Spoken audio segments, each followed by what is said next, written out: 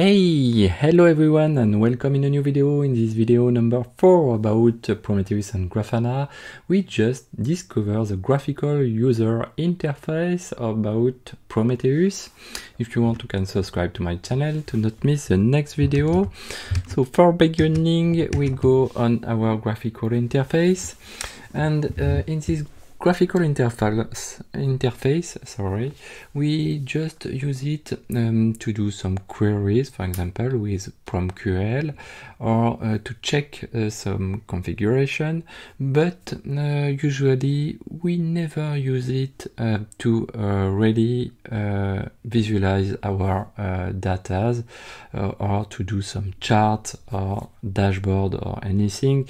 To do it, we just use Grafana. We'll see it later, but this is important to use Prometheus to understand how it works, how to debug it. This is very important to understand it. So first of all, the query page.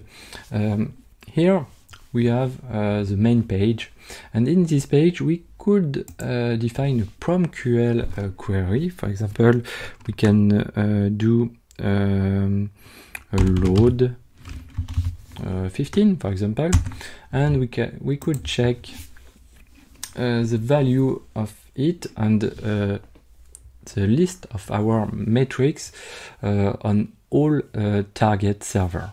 So for example, we have our open metrics and we have node load 15, and if we check, we have the label instance and the label job, and we see we have only one server, one target server, and one metric.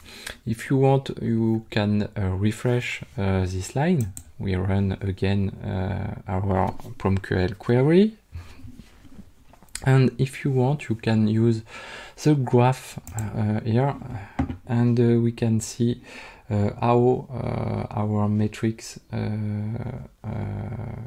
go or are in or is in the past. We see we have a metric decrease. You can change the range of the time series.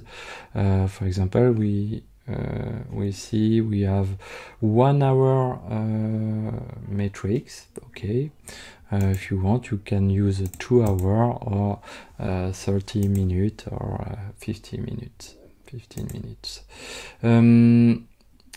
We can go back. Of course, we can use the stack configuration for the graph, and if we have many target, we can see many colors. In this case, we can insert other metrics to add it in the same graph. If you go on console, this is useful to understand. We have here we could enable the query history. If we check it, we can do, for example, a sum of our node load 15. If I execute it, I have a sum of it, and if I do another request, for example, I just use the up metric, and I want to do the same query like I have already done, and I can have the line of our previous query, because we have checked the enable query history. Okay, that's all for here, I think. Yes, we'll see later how to do our first query with promql language. So we have here the alerts. This is where we define the alerting rules. So here we have no alert, so we'll see it later. We have the graph. This is the same page like our home page. And very important here we have a status. The first element of status, not really important. This is the version of our Prometheus, some element about it, the storage retention. We keep our metrics during 15 days. We have the last reload, yes, the working dir. We have the version, okay. We have the Go version because Prometheus uses the Go language. We can check the number of chunks. Chunks is how many elements the time series database split your metrics to store it on your file system. The min and the max time. This is maybe we could use it, not very useful. We can find some element about cardinality labels. You can find which labels use many cardinality, which metrics use many cardinality. If a metric use many cardinality, this is because this matrix is very complex. And if you do some queries on this matrix, maybe you use very important resource. Okay, that's all for it. The command line, yes, the command line flags. This is we use, in our case we just install Prometheus with a simple apt install Prometheus, and in this case we have the default parameter here. For example, we just we can do a change. For example, we activate the life cycle. The life cycle allows you to reload Prometheus with a curl on the Prometheus API. To activate it, here it's false. We just activate it. We go on our server. If you do a curl like here, we just send to our API a reload, and Prometheus responds with a lifecycle API is not enabled. Okay, so to change it, I go in /etc default Prometheus to change the command line, and we have many parameters. We can change our parameter, which is, yes, this one.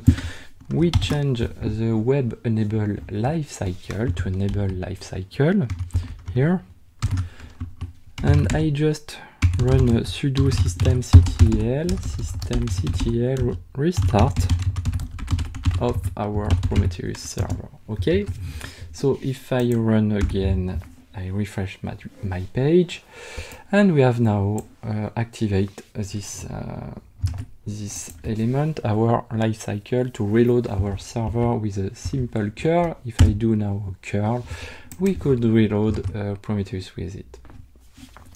We have many elements, which IP, which interface do you want Prometheus listen on it, max connection, some element about the time series engine, and the rules alert, and yeah, that's all.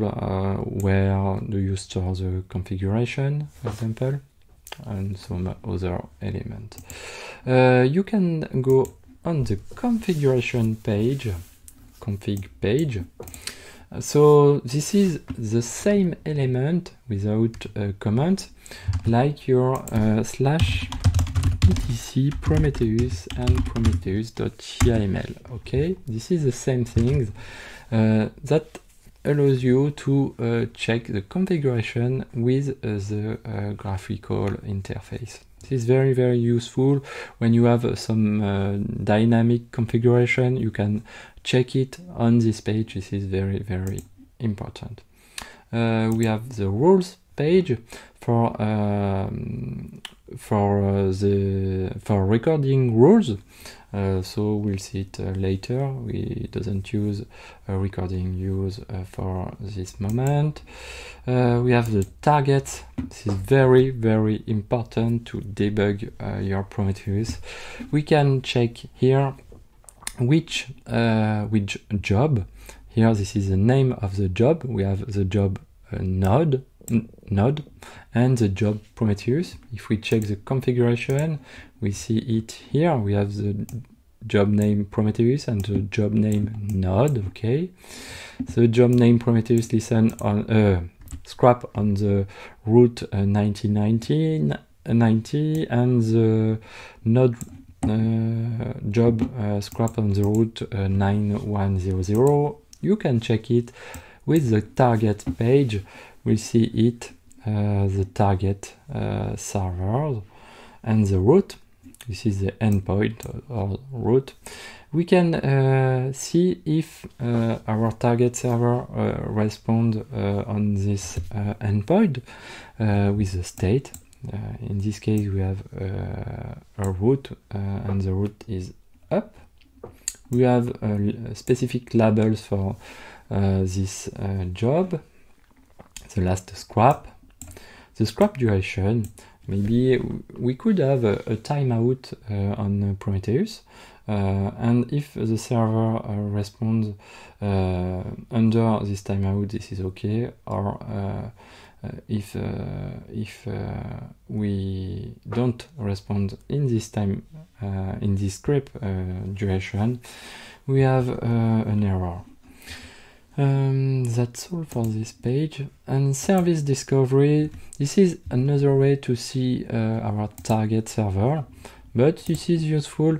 But in my case, I prefer to use target. Target is very, very important.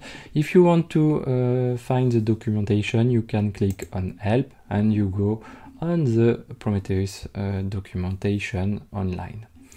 That's all for today. Thank you for following this video, and I say goodbye and see you in the next video. Bye.